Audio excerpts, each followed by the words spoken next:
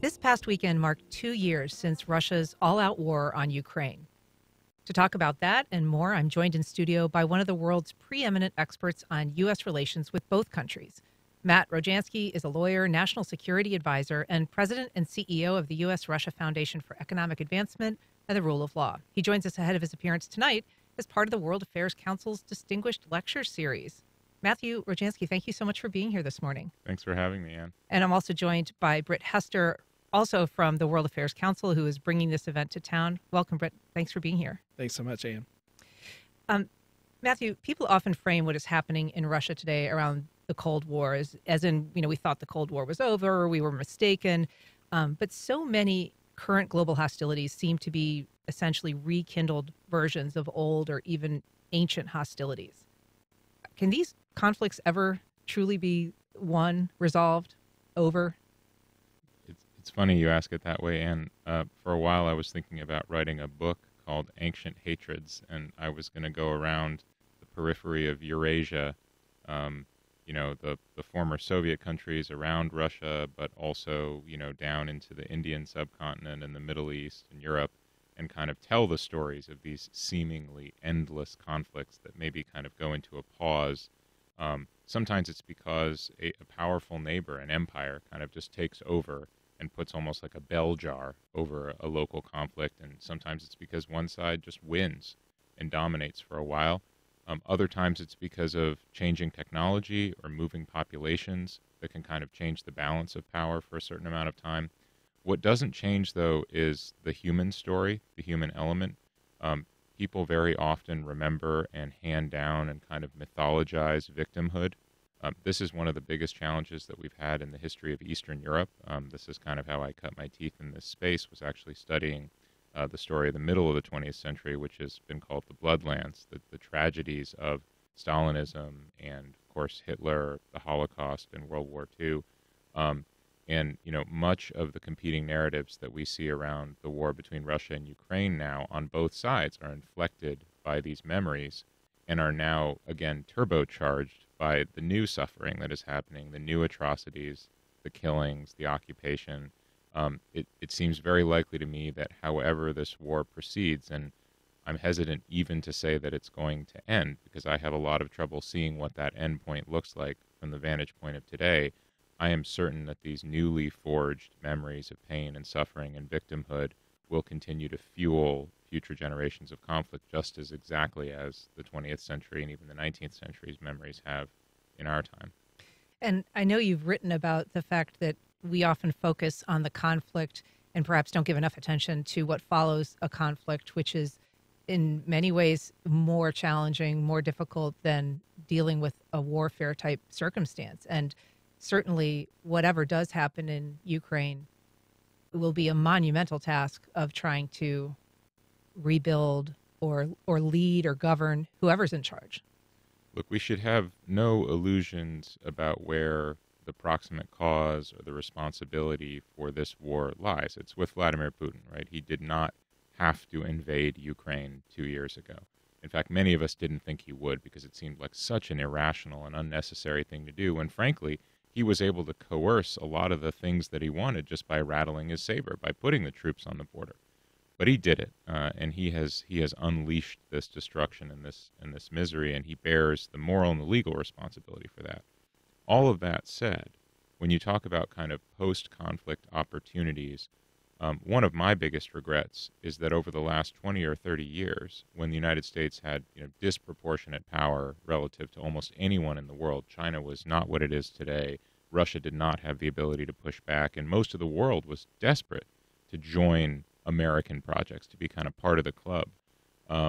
My feeling was we just didn't have the attention span for problems like the development of post-Soviet Eastern Europe. We had Ukrainians, we had Moldovans, we had Belarusians, we had Balts, we had people in the Caucasus, all over this region, just absolutely desperate for the kind of investment and partnership from the United States that could have lifted them up out of desperate and vulnerable post-Soviet situation. So part of why we ended up with the story in Eastern Europe that we have today, in addition to aggression from Putin's Kremlin, is that they didn't have good governance in the first place, right? They had corrupt regimes dominated by oligarchs that were playing footsie with Putin and the KGB because opportunistically it was good for them to do so, instead of having a consistent level of partnership from the United States with the attention and the resources that would have needed. And lest you think, oh, that would have been a waste, where would we have gotten the money for that?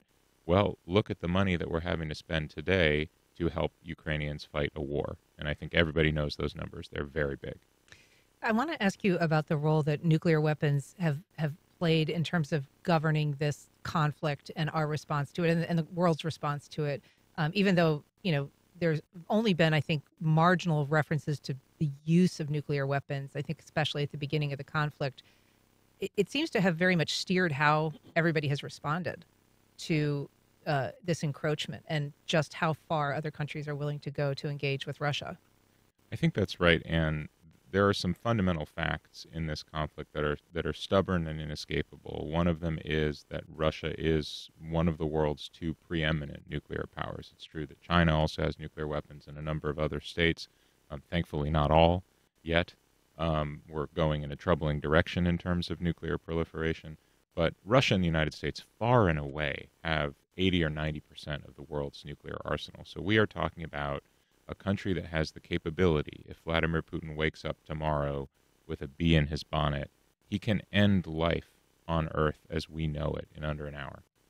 I mean, that should be a chilling recognition. And I think that for the President of the United States, whatever one thinks about his policies on managing this particular crisis, the war in Ukraine, he has had clarity from the very beginning that an unacceptable outcome is that the United States and Russia are in a direct military conflict because of the unacceptable risk that would cross the nuclear threshold, that would move to maybe, what people talk about as a tactical nuclear weapons use. I think that distinction can be a little bit confusing, and understandably so. Any nuclear weapons use is a horrific tragedy and possibly opens the door to more nuclear weapons use. But when Vladimir Putin says, for example, or some of his advisors will say, Russia would have the right to use a nuclear weapon if NATO forces moved into Ukraine, this is actually reminiscent of our policy during the Cold War, which was that the Soviet Union had overwhelming conventional forces on the ground in Europe, and America only had, a few 100,000, and it would have taken us time to get more forces over to Europe.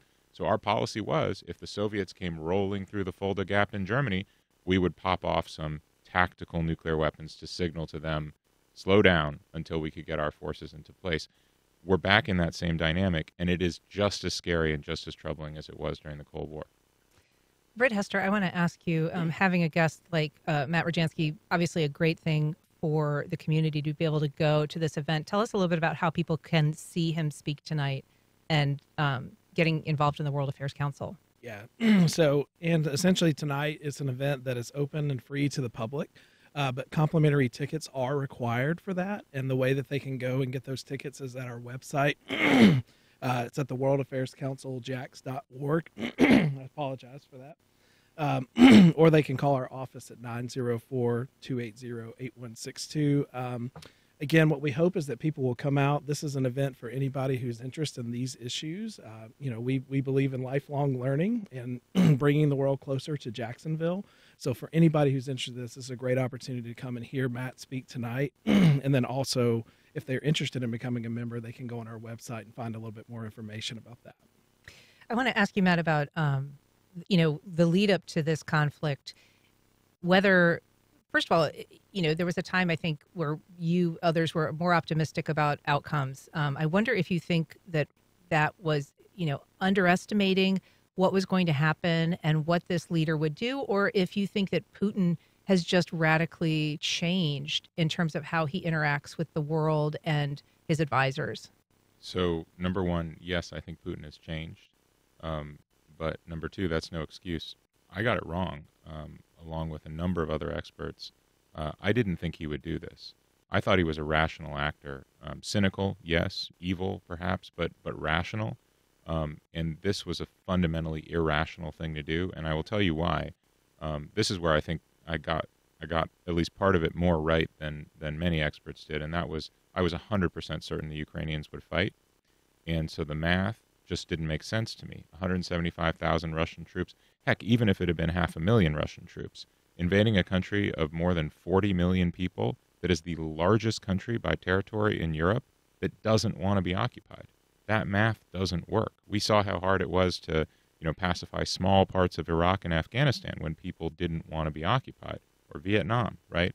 So I knew that the idea that Russia would roll in, and in 3 days, as many U.S. officials were warning, that's why, the U.S. pulled its embassy staff out of Kiev and sent them to Warsaw, that the Russians would be in Kiev and would have essentially taken over half or nearly all of the country. To me, that wasn't plausible. But what was equally implausible from that vantage point was that Putin could be so wrong, that he could have such bad information about the views of ordinary Ukrainian people, and that they would just accept a Russian occupation. Because I had spent the last 2 decades living and traveling in Ukraine, and I knew for sure that that wasn't the case. Now the world knows that story. Now we all know about, brave, heroic Ukrainian resistance, Zelensky, who's become the symbol of that around the world. But I think at that time, we were mostly wrong about that. We were wrong about Vladimir Putin. And I do think that Putin changed, because I think as recently as 10 or 15 years ago, it would have been possible, and it was possible on some issues, to actually deal with Putin directly. As cynical as he is, let's not pretend we don't have plenty of other international partners that we deal with, including some that we refer to as friends or allies or partners, who are very, very cynical, and who do some bad things in their own countries. So not a defense of Putin or his system in Russia, but only to say, I do think it's changed. I think we're in a fundamentally different era now where, in a sense, we're also waiting on change within Russia before really anything meaningful can happen. You talk about, his misapprehension of the challenge and the resistance that he would face, and that being, somewhat delusional. But of course, even our own country has gone into wars and conflicts expecting that we're going to be greeted as liberators. And we probably think our leaders are somewhat less delusional than Vladimir Putin. So it seems like sort of a common misapprehension. Yeah, no, and I love I love the way you're sort of bringing this to the wider story of human conflict. I think this is also the wider story of authoritarianism, which is you're surrounded by people who try to detect and understand what it is you want to think about the world and just reinforce that impression over and over. And so as Putin has moved from being, an elected leader to then kind of a more and more authoritarian leader to now a nearly totalitarian leader, right? He is increasingly surrounded by yes men who tell him only the things they think he wants to hear. And then I think, I'll talk more about this tonight, and I thank the World Affairs Council and Britt very much for inviting folks to come. I think COVID changed a lot. This man went into near total isolation for 1.5 years, where literally in order to be in the room with him, you had to isolate for 2 weeks. And so it was a very limited number of Russian officials who were willing to do that. And I think he came away with those people's view of Ukraine and of the world. I think at one point, and you've brought up a picture that shows him sitting with his advisors, and they're, half a mile away across the room. This is not normal stuff in human history, right? This shows you a man, I'm not going to pretend to be inside of his head, but it shows you a man who's in a very unusual position, that he is able to do that, right? Most political leaders need contact with their people. And that Putin was just simply able to do that and retain leadership for years on end, that's pretty unusual. And that he actually believed that he knew more than the people around him who were in touch with the forces on the ground also tells you something about the nature of that system. We're talking about the Russia-Ukraine conflict with regional expert and national security advisor Matthew Rojansky. You can join our conversation by giving us a call at 904-549-2937. You can also email First Coast Connect at wjct.org, or you can message us on Facebook, Instagram, or X. In terms of, the Russia problem, I know that you have spoken about, people's maybe simplistic view of, displacing a despot or a dictator as a solution, when in fact, the alternatives, the possibilities of who might fill that vacuum are maybe even worse. Talk a little bit about that. We did have a very near sort of conflict of that kind with Prigozhin. Yes, that is definitely a case in point of be careful what you wish for. It is true that if there was going to be a violent struggle for power in Russia today, just everything I know about the system, everything I know about the kind of alignment of forces suggests to me that the folks who'd come out on top would be at least as nationalistic and hostile to the West as Putin is. maybe much more so, right? And Prigozhin is actually an interesting example of that. Again, totally cynical and totally corrupt. Doesn't stop him from hating us even more. And, you look at Ramzan Kadyrov, the dictator of Chechnya, who's sort of like a weird mix of a super corrupt oligarch with like a Islamic fundamentalist and has a private army of something like 30 or 50,000 men at arms. He carries a gold-plated Kalashnikov, right? Like these are not good men. But these are the kind of folks who are at least in a position to try to seize power in a violent struggle. But that said, I don't think that's the only option for Russia's future. I have enormous faith and confidence in the literally thousands of particularly young Russians who are doing creative things to organize civil society, to get truthful information into a country that is, not yet in a Chinese or North Korean state of kind of internet blockade. You can actually still communicate directly with Russia through various secure messaging apps and independent media. These are some of the things that my foundation, the U.S. Russia Foundation, supports, that we believe in the long term are key to keeping Russians informed about reality. Because at the end of the day, these are people. These are people with families who go to work every day, who want to live decent lives. And, they may have to accept certain realities of this horrific situation they find themselves in, including that their, authoritarian leader has taken their country into a war where their sons and brothers and husbands are being sent to the front and dying. Doesn't mean it's something that they like.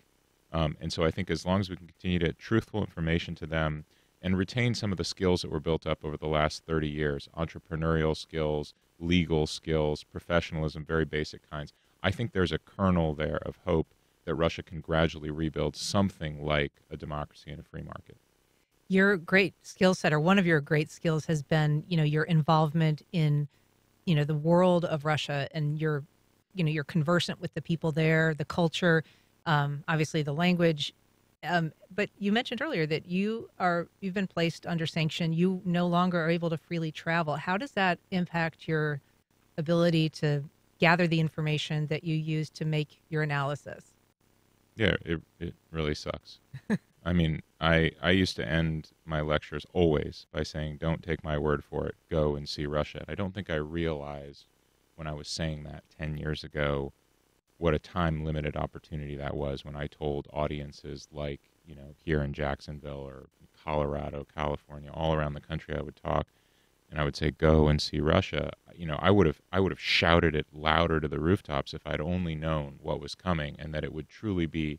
Let me be clear. I don't recommend that your listeners go and see Russia now. I don't think it's safe. Americans are taken hostage there. It is a very bad situation. I was put under sanctions just because I was a name that they knew, and that's how we do sanctions. It's tit for tat. We put names on a list. They put names on a list, right? This is a dark time. And yet, if you don't get to know one another on a human level, if you don't have that contact and that connection, then conflict is much, much more likely. And you can go back to, what I said earlier about nuclear weapons, that the one danger that is, I think, unacceptable because it's existential for the human species is a direct war between Russia and the United States. That cannot happen. I want to ask you about funding for Ukraine, because obviously that's been tangled up in border and migration issues, really seeming more political than strategic or thoughtful or anything else. I'm just curious how you see the intractable Congress and our inability to fund or unwillingness to fund Ukraine at the present time. How that's going to impact this conflict writ large. Yeah, well, of course, if the United States doesn't bring the assistance package to Ukraine up to par, then the Ukrainians will have to go forward with much less than they need. And the result of that, I think, will be self-explanatory. It will be harder for them to hold the line, harder for them to fight. The flip side of that, I do want to be clear. I don't know that the hardware and the money that's on offer now necessarily means that they can win the conflict. I think we have to be realistic about that. And some of the critics, fairly make that point. That doesn't mean that we shouldn't continue to provide support. Cutting it off now, I think, would be a big mistake. But I want to make two other points. One is that support for Ukraine on this kind of scale could have been used a decade or a decade and a half ago transformatively to literally totally reinvent the country as a prosperous Western free market democracy with strong democratic institutions. Now we'd have to pay orders of magnitude more to fight a war, and only then begin to think about reconstruction and the post-war, right? So this is the disaster of allowing a situation to fester in this way. And second is, I'm very glad that people are asking hard questions about, what does our assistance money buy us, and for how long, what does as long as it takes actually mean? I'm actually really glad people are asking those questions. I hate that those questions are being used as a partisan cudgel to show that, someone else is stupid and therefore you shouldn't vote for them, because that's the wrong context in which to ask these questions. Well, Matthew Rojansky, thank you so much for being here. It's excellent to talk to you. You'll be speaking tonight at 7 p.m. at the Adam Herbert University Center on the campus of UNF, and tickets are available, right? Yes, Britt? Okay. yes. So you go to the World Affairs Council, jax.org, and get some tickets. Really appreciate your insights. Thank you so much for sharing. Thanks so much, Ann.